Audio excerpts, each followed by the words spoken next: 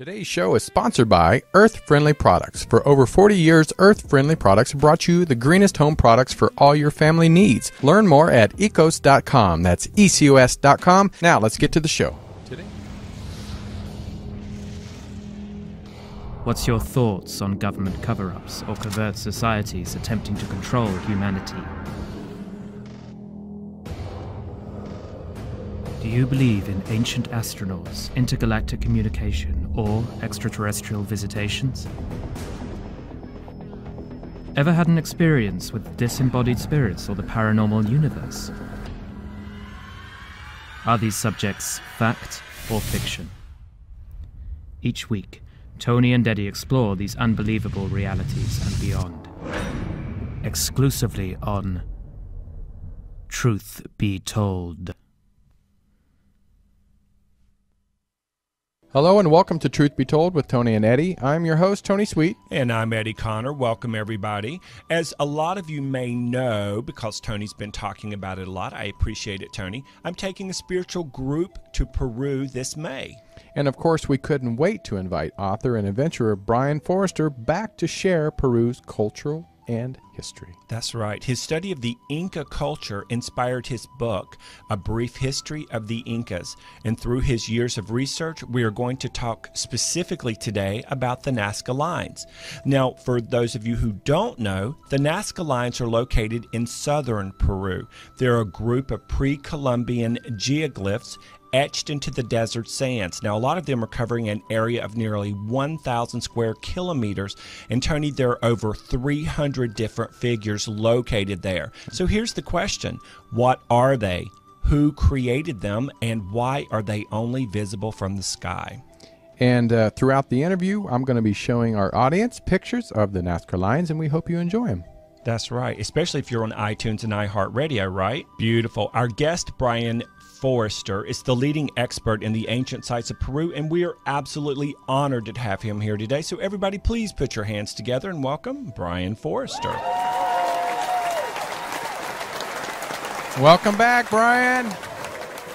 Always a pleasure. Thank you. Well, we are so excited, and this time around, you get to see Eddie and I, because last time we could just see your handsome face. So we're excited to have you here and talk about. But well, first of all, before we talk about the Nazca Lines, I want to find out what's been going on in your world, because you're always up to something down there in Peru and finding new discoveries. So could you kind of update us on what's going on and anything that you've been working on? Well, I've been working on a lot of things. Of course, one of my major focuses are the elongated skulls of Peru. So I recently published a book showing where all of the ancient elongated skulls existed in both Peru and Bolivia. We've been traveling extensively. Just got back from Cusco. We're actually in Paracas right now, which is about 4 hours drive from Nazca. Oh, wow. And so we've been exploring this area. And always finding new things to study, write about, and share. Well, one thing I find fascinating about you that a lot of people want to, like Eddie is going in May to do a tour, but this is your life. This is something that you've dedicated your life at doing. And when you wake up every day, wherever you're at in Peru or an ancient site, what is that feeling? What is that feeling like to wake up like that? Is it a fulfillment that just needs to keep going and going and going? Yeah, I feel very blessed with being able to do this. And there is so much to explore. There's so much that conventional archaeology doesn't or can't explain. And so it's kind of my job, along with others, to decode some of this stuff, such as, the Nazca Lines and geoglyphs, who made them, etc. And so Peru by itself is a giant archaeological site, and there's so many places to explore and learn new things, especially from local people. Right. So your first time, when was your first time to actually step foot on any type of Peru ancient site? When was the first time that happened for you? 10 years ago. Oh, is that all? Almost 11. Wow, it seems like for all the research and stuff you've done, it seems like it's been 20 years. Yeah, 25 years of work. Wow, you've done a lot in those 10 years. Well, before that, I was studying Polynesia. Prior to that, I was a professional totem pole carver. So I've been involved with indigenous studies and people all of my life. Okay, well, one thing, we wanted you to come back because we never really got in depth about the Nazca Lines, and I've never been to Peru. Eddie's been there, what, 3 times? Yes. 3 times. 4. So 4 times. So I can't wait to go, but I've always heard about the lines itself, and when you look at them, they're such an amazing feat for anybody that, especially back in those times. Before there were even aircraft Yeah, on before the Earth plane. Right. So can we start with when the Nazca Lines were discovered, not necessarily by Peruvians and that sort, but people from the outside world where it got recognition? When did it get discovered? Well, actually, the first person to recognize them was a Peruvian archaeologist who was doing a study or a dig on top of a nearby mountain, and he looked down and he saw that there were these figures. And then after that, once aviation started, then of course pilots started to recognize that they were very extensive in size, and it's been going on ever since. How old do you guys think they are?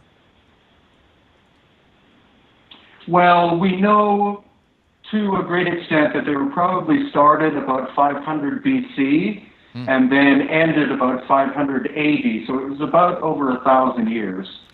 Wow, That is long remarkable. a long time ago. So okay, and when you step into that area and where exactly is it located again? It's about 8 hours drive south of Lima, the capital. Okay. And 4 hours from Caracas, which is where I am right now.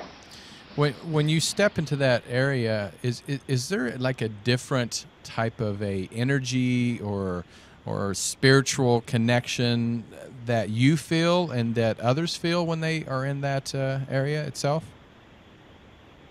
Yeah, definitely. That's why my wife and I live here. Oh. There's a real tranquil feeling about the area, and it is extreme desert with some agriculture, but then you have the ocean right next to it. So it's a really breathtaking landscape to see. In some areas, you don't even see a blade of grass or a cactus grow. It's that dry. Really? Okay.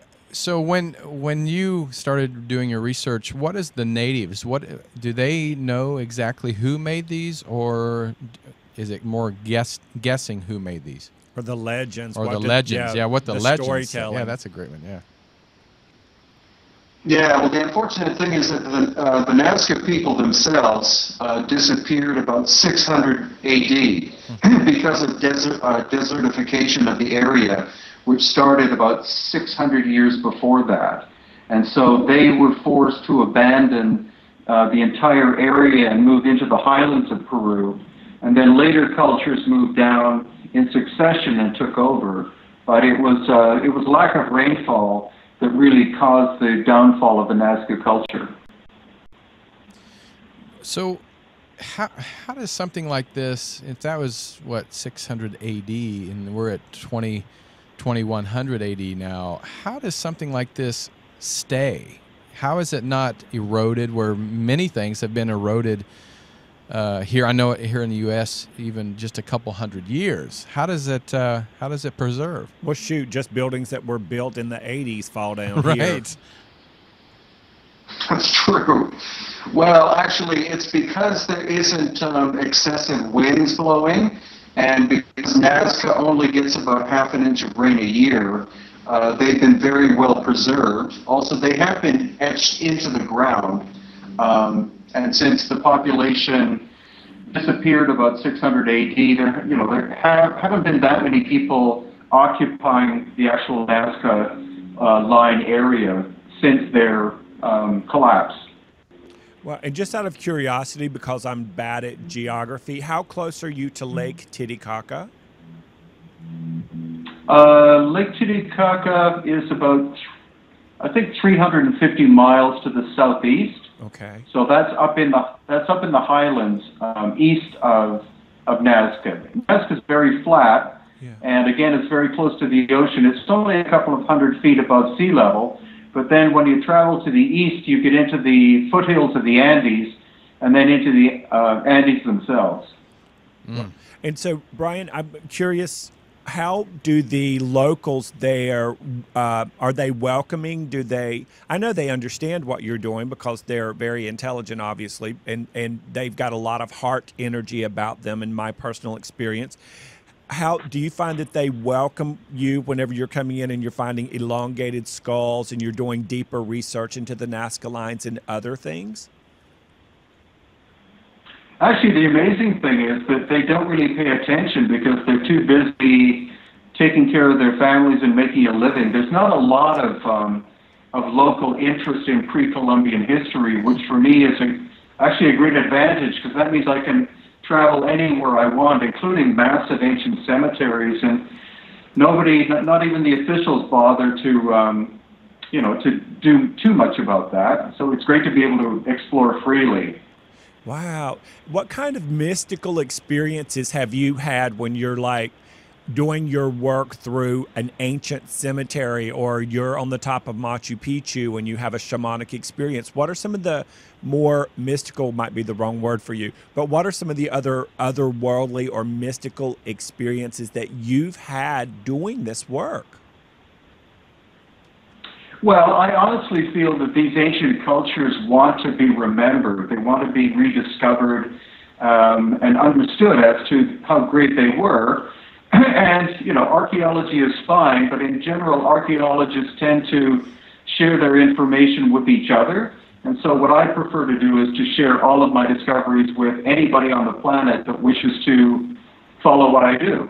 I love that. And so, which leads me to this question. I love history. I'm not a history buff like Tony Sweet is. I like aspects of it, and then I can get really pissed off really quick about it. So, for example, the genocide of the Native Americans in North America, and or the way we brought African Americans over from their home countries and turned them into slaves here, and then how we don't talk about that history here. Do you find that in your line of work there are aspects of history that you really feel driven to bring to the mass consciousness so that we can respect it, see it, and educate ourselves and learn from it? Well, definitely. And for example, that's why I wrote a book about Nazca, because there are so many different theories as to who made them, what they're for. So I took a long period of time and studied all of the different theories, which of course are in my book. And you do see actually a very logical progression in terms of what they were for, depending upon the time period. And over the course of 1,000 years, the reason why they were made kept changing and changing over time. Did you notice that the style would change along with it? Like for certain generations, you could see a totally different way of doing the lines, as opposed, like in the very beginning, they're probably obviously a little bit more primitive, but as you move forward in decades and decades past, or even a century or so past, you can see a difference in the way they do what they do. Definitely. Actually, in terms of form, they're actually more interesting the older they are, because they're much more playful and fanciful and esoteric. As you get into the actual Nazca period, they become simpler, beautiful designs like the spider and the hummingbird are Nazca works, but it's the earlier work that was actually done by the Paracas people who had the elongated skulls that's very intriguing. So what is the most outrageous hypothesis you've ever heard in connection to the Nazca Lines? Well, honestly, relating to what are called the runways, it's that the runways were used by extraterrestrials for, landing their craft on Earth. If you're able to travel across the galaxy, you hardly need a runway. Right. I thought about that too. And so that's kind of the silliest theory, but the question is, why are they made so that you can only see them from the sky? And that's, that's something that's taken a lot of study to be able to try to figure out. And again, it depends on the time frame and which of the two cultures, whether the Paracas were involved, who were first, or the Nazca, who were second. Do you find that the cultures had a direct connection to either astronomy, aspects of astrology, and obviously metaphysics in the spirit world back in that era, right? Yeah, actually, some of the lines, and these lines go on for miles and miles. Some of them were for things like the solstices and equinoxes of the sun.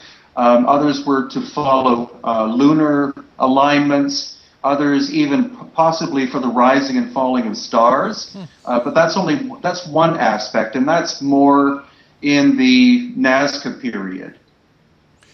Do you find that they face in certain directions as if it's directing, I don't think the possible ships that are in the air?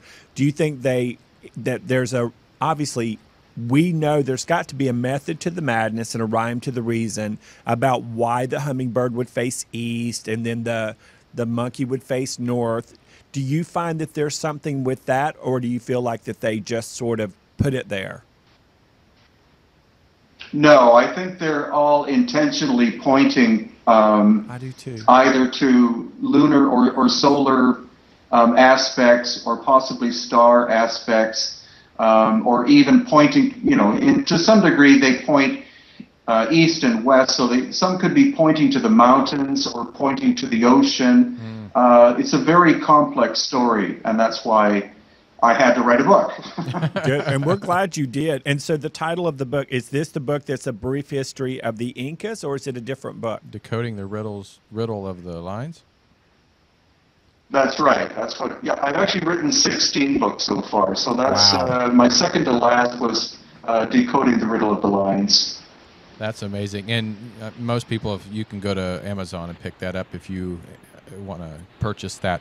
I want to ask a little bit about because there's one that I want to show the picture right now for the people that are watching the video. One of the Nazca Lines. One of the Nazca Lines, but it looks like either a human or it looks like what some call an alien shaped line. So can you, or do you know anything about this or what the legend says about this one? Because, I mean, it does, if you look at what aliens we describe them as, it does look like an alien form.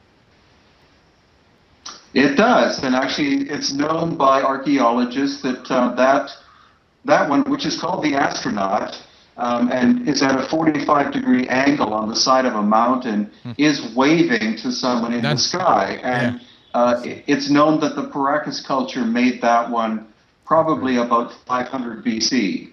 500 BC, wow. Why do you think? You've helped me understand something. So when the Nazca people started to move out of that area of Peru, and I think you said they went to the foothills of the Andes, right? Right. And so I think you said it was about 500 AD, no later than 600 AD. They'd moved out of that area. Have we found any other symbols, any remotely similar to those at all, Brien, in any other parts of South America or Peru or Ecuador or anywhere in the world? Not really. There are some lines and figures that have been found in the Brazilian Amazon as the result of deforestation, but nothing as extensive as the Nazca system until actually when you follow the Nazca system into northern Chile, you wind up finding numerous other geoglyphs which are in the desert. Wow. They weren't done by the same culture, but they are in relative proximity to Nazca. What would be some of the similarities in all of your research that you've seen, let's say with the Egyptians, the Incas, different other cultures, even the Polynesian? What is something that's absolutely similar among them all, even though they may have never, ever been to any of those same parts of the world themselves? Well, you could say that each of the cultures were very sophisticated in terms of their spiritual aspects, in terms of their concept of as above, so below, as in connecting the sky with the earth, monitoring the movements of celestial bodies, and that sort of thing. That's a general relationship you could say about all of these people. I like that. And so in today's modern times, were we supposed to be so dang smart and stuff?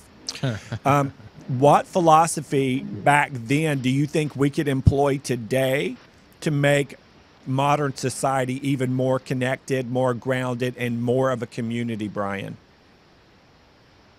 Well, I think what's important about indigenous cultures in general is that the individual basically meant nothing, whereas in our culture, the individual means everything. And so you would be a part of a family, which would be part of a tribal group, which would be part of a larger society, and you knew what your place was. Most people's position was regarded with respect, whether you were a farmer or the high chief or whatever, but people had this sense of cohesion that we've lost. And I think that's quite dangerous for people to be obsessed about themselves all the time, rather than seeing themselves as a small aspect of the greater whole. Wow, and of course here in North America, we're the empire of the selfies and the Mimi syndrome, and living in Los Angeles, and living in Los Angeles, yeah. Have you found a Nazca line for Kim Kardashian yet? We can have one made, I guess, for a price. Yeah, I'm sure. Speaking of that, I don't remember exactly what it is just yet, but I remember. Our guide Abelardo was speaking to us about this, that there were really only 3 laws, like when we were in Cusco and up in Machu Picchu and Ollantaytambo and Agua Calientes and all of those areas. He said it is community driven, and the 3 laws are directly connected to whether you're participating in the community or not. So if you're lazy, there was literally a law that if you were lazy, you could get, quote, locked up or put in a holding thing until you snapped out of it. You know what I mean? Do you know what those laws are by chance, Brien, just off the cuff? Well, the thing is that the way that most guides say, they say don't lie, don't steal, and don't be lazy. That's it. But in fact, the Inca laws were not that way. The Inca laws were positive. The Inca laws were learn, be honest, and work hard. So positive rather than negative. And that's true. Those were the only, 3 laws that people of the Inca world had to obey.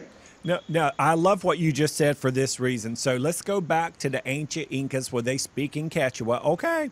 And as we go back there, their philosophy is learn, be honest, and work hard. Now, here's our interpretation of that. Don't steal, bitches. Don't lie, and don't be lazy, or you'll get your head chopped off. Isn't that funny how we interpret as we, quote, become more civilized, yet we're really not a community anymore? That's kind of heartbreaking. Yeah, and that actually was the brilliance of the Inca. They really pushed the positive about everything. And the other thing about the Inca world is that the Inca themselves were only the royal family, and so the greater population were those that the Inca took care of. Wow. And so did you find through what you've learned so far that there was an exchange of energy with the group of people that were taking care of the royal people, as it were, and vice versa? Yeah, definitely. And the important thing is that the High Inca was not the equivalent of a king, because that term is European. The kings of Europe basically owned the people, owned the land, whereas the High Inca was the caretaker of the people. So he had to make sure that everyone was happy in order for the society to prosper, and that's why the general population tended to love the Inca family, because they had 3 guarantees. Every member of the Inca world was given a house, a job, and food, no matter what. Wow. Now, is it well, like we're saying, it's different from the European royalty, as we would say, king and queen. The High Inca, was it passed down to family members, or was it also like assigned or voted in, or how did they get to be the High Inca?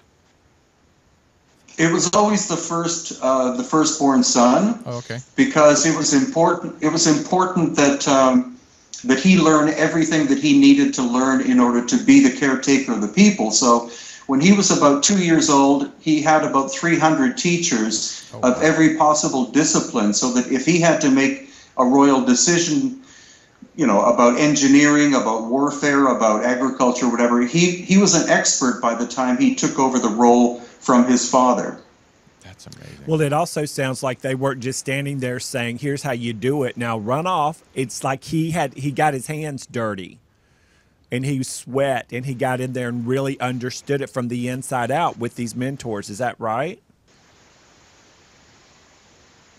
Yeah, that's right. He would be given the final say. For example, if his engineers came to him and said, "Would like to build a bridge across this river because it'll connect these two major roads together, it'll improve commerce, the military will be able to move faster, etc." Then he would say, "Okay, well, how much material will this require? How many men will it take to build it, and women?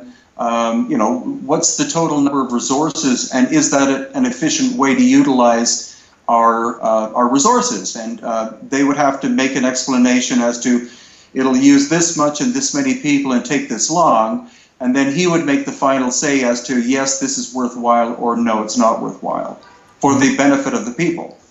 Well, you can tell you're bewitched by this culture as well. You have this wonderful heart affinity for it. So what was the very first moment where it literally just took over you? What were you doing the very moment it just took over you, Brien? Well, as soon as I landed in the city of Cusco, which was the Inca capital, there's just such a beautiful energy to that city. Yeah. Even after 500 years of European persecution, that no matter what the conquistadors or anybody else after them did to the native people of that area, you can't crush the spirit. So the spirit is very much alive, and Cusco as a city knows what it is, knows what it represents, and welcomes people on a very, powerful, energetic level. Everyone is welcome to come to Cusco and learn spiritual aspects, because that's just the nature of the place. Well, and you truly can feel it. I mean, just flying in. The first time I left, you guys are just teasing me. That's all you're doing. No. It's something. It speaks to you, to the core of your being, every cell, every molecule of your being. This is the truth. The first time I left Cusco and came home, I'm not kidding, I cried for a month.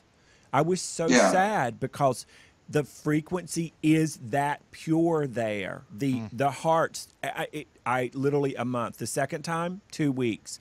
But now what I've learned that I can do, because, it takes me a minute, Brien, but I can get smart once I figure it out. It is, all I have to do now is have conversations like this, and I feel like I'm home again. Right. I feel like I get to go play in that energy that you're beautifully articulating for us today about Peru.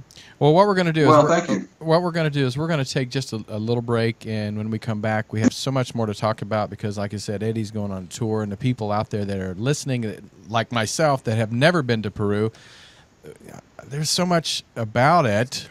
I do want to go. Anyway, there's so much about it that I want to learn from you guys that have been there, done that. But I also want to talk to you not about just the Nazca Lines, but the Palpa Lines, which is not too far from Nazca. So let's take a quick break. We're talking to Brien Foerster. He's an author, adventurer, and you guys need to check out his website, hiddenincatours.com. And we're going to talk about if he's doing some tours. So. Heck yeah. All right, so this is Truth Be Told with Tony and Eddie. I'm Tony Sweet. I'm Eddie Connor. And we'll be right back. You suffer from anxiety, from depression, maybe even chronic pain? Well, listen up. Truth Be Told is going to tell you about a breakthrough program built on over 100 years of therapies used in America's returning veterans to help you successfully overcome PTSD, anxiety attacks, pain, and depression. The secret proven in study after study. Music therapy. The effects of music are nothing short of amazing. From strokes to PTSD, music has been shown to improve the quality of life. Now, one of the latest music therapy programs being used in America's veteran hospitals can be yours to experience for free, at home, and to help your own anxiety attacks, pain, and depression. Or just relax after a hard day. It's called Whole Tones. It takes music therapy to a new level. This revolutionary program makes use of specifically designed frequencies that have been shown to stimulate your body's natural healing power down to a cellular level. If it works for battle-scarred vets, can it work for you? Well, experience it for yourself for free at sweetwholetones.com. Like Tony Sweet, that's SWEET. Go to sweetwholetones.com. Now enjoy the show. Hi, everybody, and welcome back to Truth Be Told with Tony and Eddie. I'm Eddie Connor. And I'm Tony Sweet. And we're speaking with the extraordinary Brien Foerster, who's the author of 16 books. You can learn more about him at hiddenincatours.com. And Tony, just as we were going to break, you were asking about the Palpa lines. And we want to ask you also, Brien, a little bit about Machu Picchu, and we want to touch on the skulls before we let you go, because we're obviously in love with you, and we can't let you go without asking about some of these things. All right, so let's talk, because the Palpa lines are not too far from Nazca Lines. And so were they built by the same people? Are they built in the same manner? And because what I'm looking at, again, they're on the side of the mountain, so why did they make them separate and not just keep them in the same area? Well, that's a really good point, a good question. Actually, the whole system begins at Paracas, and there's one geoglyph that's 450 feet tall called the candelabro, which is a trident shape, and it's the beginning of the system. And then when you travel in a southeasterly direction, you encounter geoglyphs and lines as you go all the way through Palpa, which is in between Paracas and Nazca, and then to Nazca itself. There are believed to be about 1,000 geoglyphs in Palpa, and they're all in general on the tops of mountains, buttes, like they're flat top mountains like you see in the Southwest. Right. And that's where you definitely see spiral figures, half human, half insect characters, and the majority of the so-called runways are located in Palpa. So when people visit Nazca and they fly over the Nazca Lines, they don't pay the extra amount, which you can do, and fly over Palpa as well, which is actually far more complicated. Wow. I've all the times I've been there, I've never heard that. That's great information. Very, very. Wow. I'm showing, I was hoping that you could see it, and I thought you would see it. I was trying to switch it over so you can kind of explain what we're looking at, but I'm showing the runways. And are these, would they consider highways or thoroughways, or what do you think these were? Because like you said, no alien spaceship's going to need a runway. I know. to land on these. So what do they think these are? Take a left at the Milky Way and look for the hummingbird. Right. Right. The intriguing thing is that they are on the tops of these flat mountains, so that's why they really look like they would be runways, and they're wider at one end and narrower at the other end. They're almost like spear point shapes. They point in different directions. I think they're probably related maybe to solstices and equinoxes, but there are so many of them in Palpa. That's why the next time you fly over Nazca, you have to include Palpa, because you'll be rubbernecking, left and right, looking out different windows, because it's such a complex system. And most of that was made by the Paracas elongated skull culture between 500 BC and about 100 AD, maybe. Did you ever think, because I've seen you on Ancient Aliens, you've been on there quite a few times, and other probably History Channel and other TV shows. Did you ever think that this would be your, like, what would you call it? Purpose, destiny, to get the word out there about this amazing cultural discovery? Well, this is my life's purpose, and it's been an evolution to get to this point.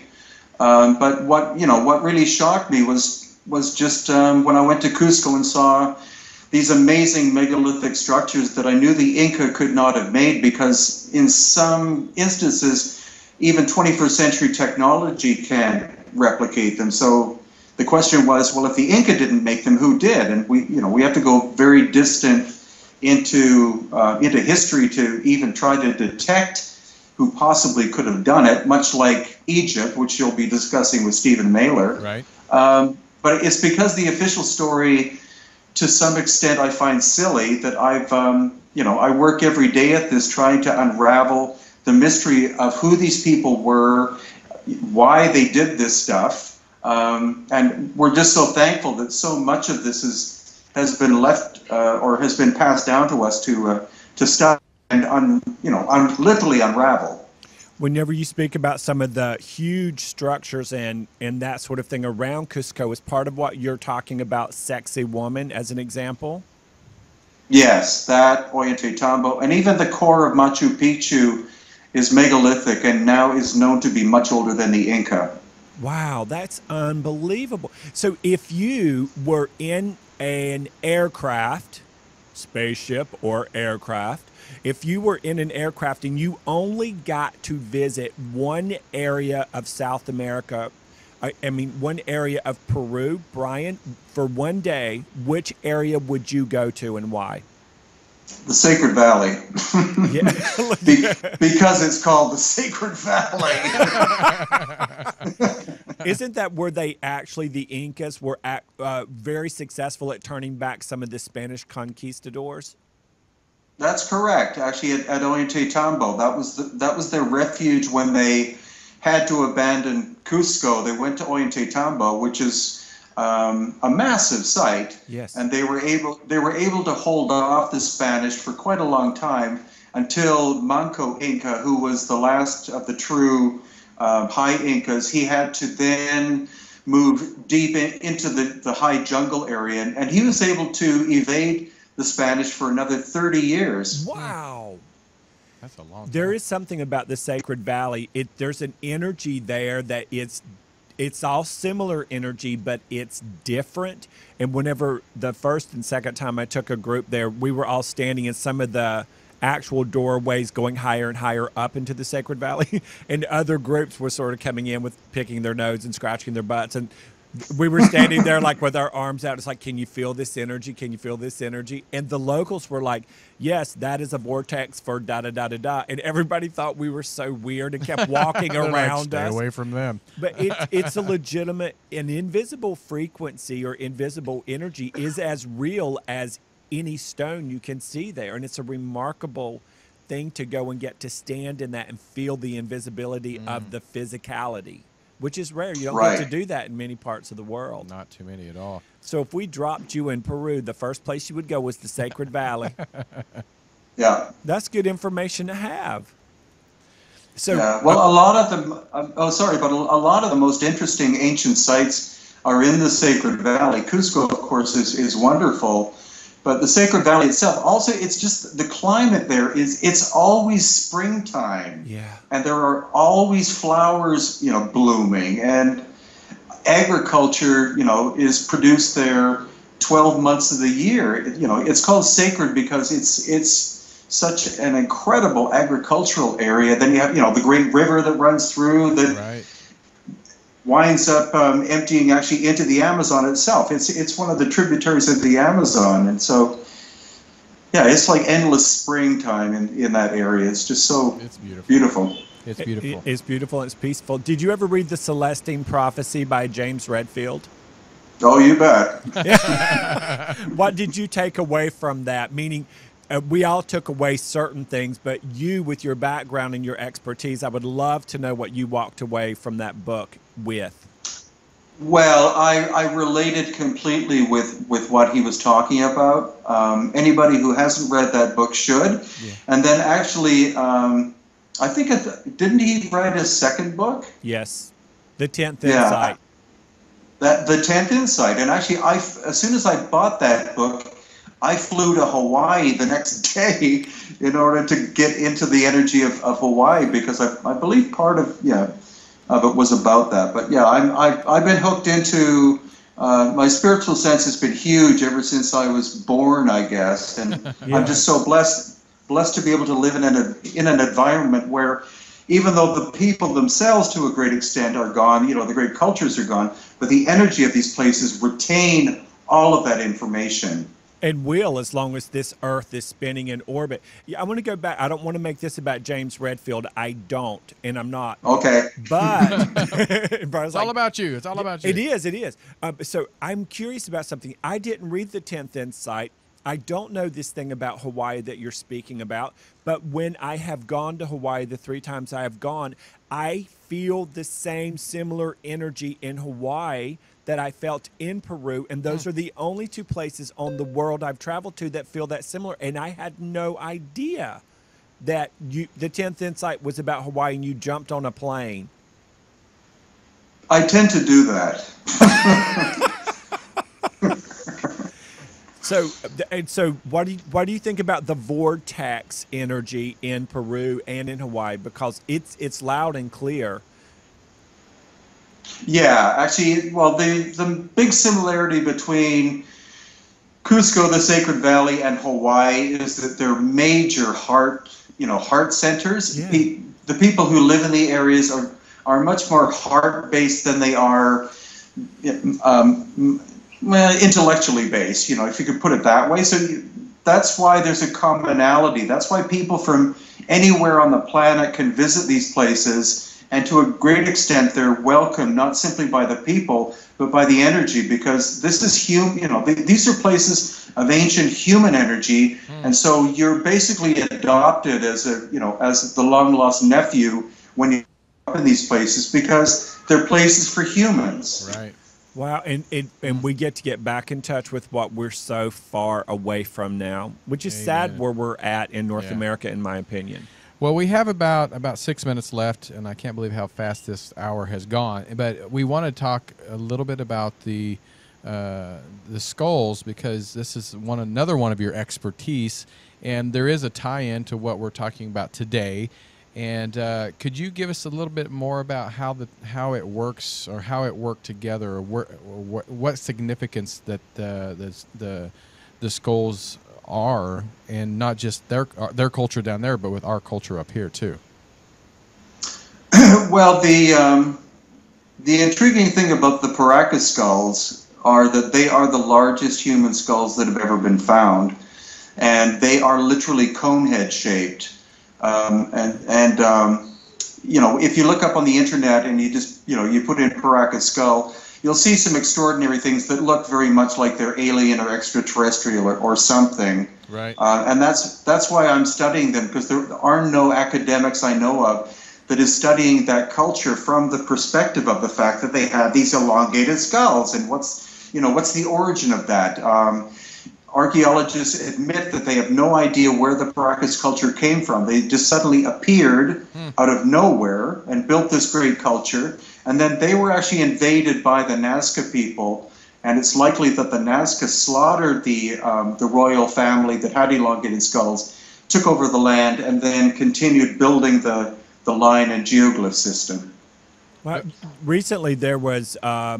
they're talking about finding skulls very similar to this, I believe, in Ecuador. So already there's a small group of scientists that have gotten together and said, that's impossible, that can't exist, that's a farce. What do you think about that? Oh, definitely. I've seen photographs of them.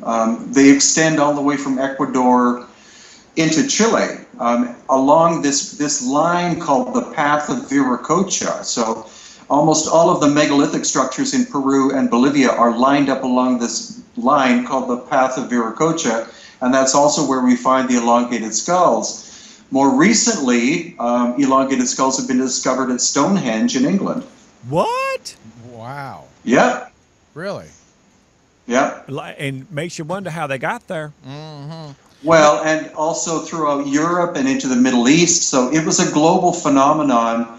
Especially about 2,000 years ago, many royal families had these elongated skulls to make themselves look different from the general population. But my big question is, where does this idea come from? Is it possible that there were people in the past that were born with elongated skulls, and that's why we're planning on doing DNA testing and working with physicians. I was going to ask you, with it being a skull, can you pull an accurate DNA test from the skulls itself? And has anybody in the past, which I think they would have, done any DNA testing, and did it show anything kind of different or alien or something? Because it does. When you look at the skulls, you're like, they couldn't be just human beings. And that's not a plate in their head either. No, it's not, because I'm showing pictures as you're talking about it. Yeah. Okay. No, the thing is that academics 100% of the time say that every elongated skull is the result of head binding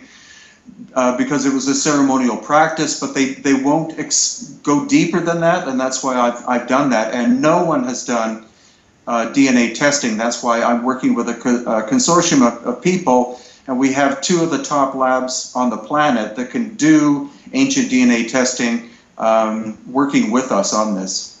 And when you do complete that, will you come back and share it with us, even if it's for a 15 or 20-minute little conversation? Yeah, I cannot believe that somebody in 2016 now has never done a DNA testing of this. I know. That's just and baffles me. It's crazy, you know. It shows you how science tries to suppress things that it doesn't feel comfortable with, but that's too bad because this information belongs to all 7 billion people on this planet. Exactly. Amen. It is like, why do so many people get stuck in these little boxes and they can't see anything outside of the boxes, even when there's physical evidence of it? Mm-hmm. I think it's healthy to be curious. I think we were born curious. Even before we entered these physical bodies, we were curious enough to come down here and explore this planet. And Exactly. And I'm showing a picture of you actually holding a skull. And it's huge. It's huge. I mean, it's either not... you're very tiny or that's huge. And is it now holding? Because most people I see, scientists and stuff, they always wear protective gloves or something. Does it make a difference of holding barehanded? Because I'm sure it's amazing by just holding it barehanded and feeling the energy of it.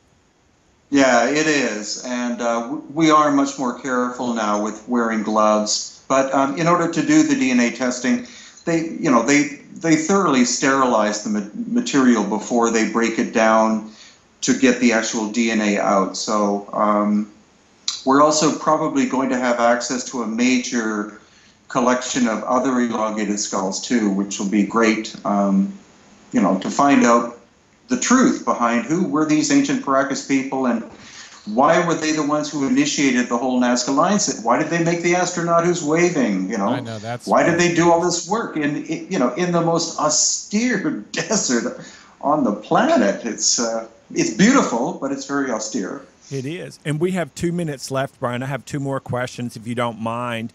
The first one is, out of all 16 books that you've written and out of everything you've talked about on radio and television around the world, is there 1 or 2 little sound bites, little tidbits of something that you know that you've never put in a book and you've never talked about publicly that you could just tease us with for a second?